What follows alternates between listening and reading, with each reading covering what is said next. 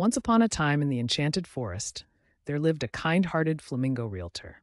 He spent his days helping others and spreading joy wherever he went. As he went about his daily adventures, he learned that by doing good deeds and being kind to others, he not only made the forest a better place, but also made friends with all the creatures who lived there.